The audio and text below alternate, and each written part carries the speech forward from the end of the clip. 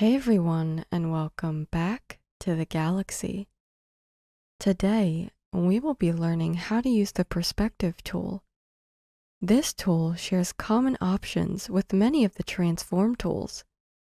Click the card in the upper right-hand corner to learn more. This tool is great for correcting and creating perspectives in your project. Let's look at some ways we can use this tool.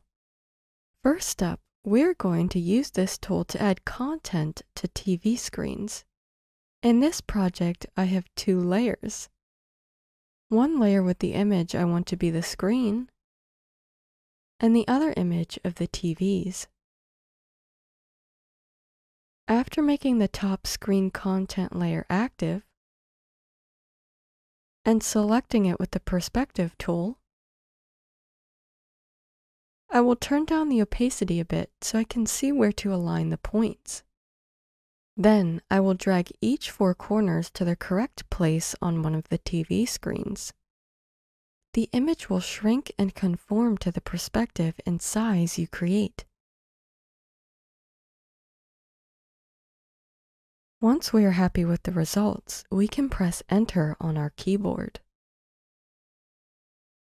Now we have transformed our screen image to fit perfectly on the television. Another use is correcting the perspective of an object. This picture of a museum has art pieces skewed so you can't see them head on. We can use this tool to create a new perspective so we can see the whole piece clearly. First, I will cut out the portion I want to edit, and then isolate it on its own layer.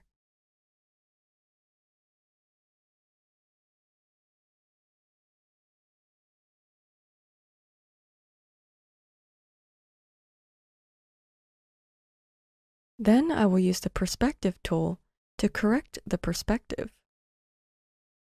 This can be a little tricky at first, since the transform cage won't align flush with the edges of the painting.